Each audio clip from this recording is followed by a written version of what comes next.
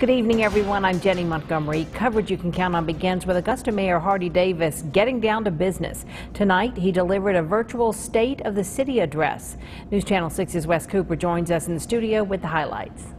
Jenny, Mayor Davis taking a look back tonight over the past years, saying Augusta-Richmond County leaders are seeing the light at the end of a COVID-19 tunnel. I'm proud to say that better days are here, and our best days are ahead of us, Augusta. Strong encouragement from Augusta Mayor Hardie Davis Thursday as he says the state of the Garden City is strong. In order for Augusta to truly be great, it must be a city for all of us.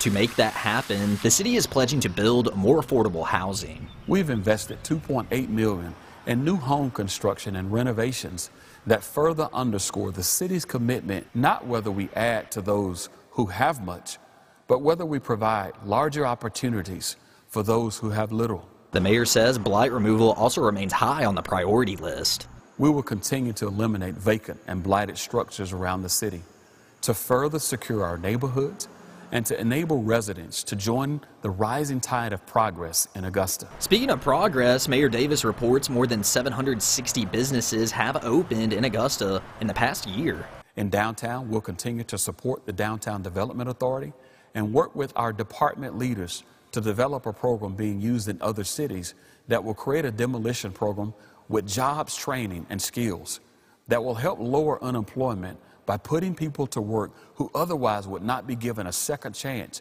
or even a fresh start to a new life. During the address, Mayor Davis highlighted the opening of the $22 million Transit Operations and Maintenance Center, which he says is a key economic development south of Gordon Highway. Our Augusta is her strongest when we're making investments everywhere. This is what you can expect in our city in 2021 and beyond.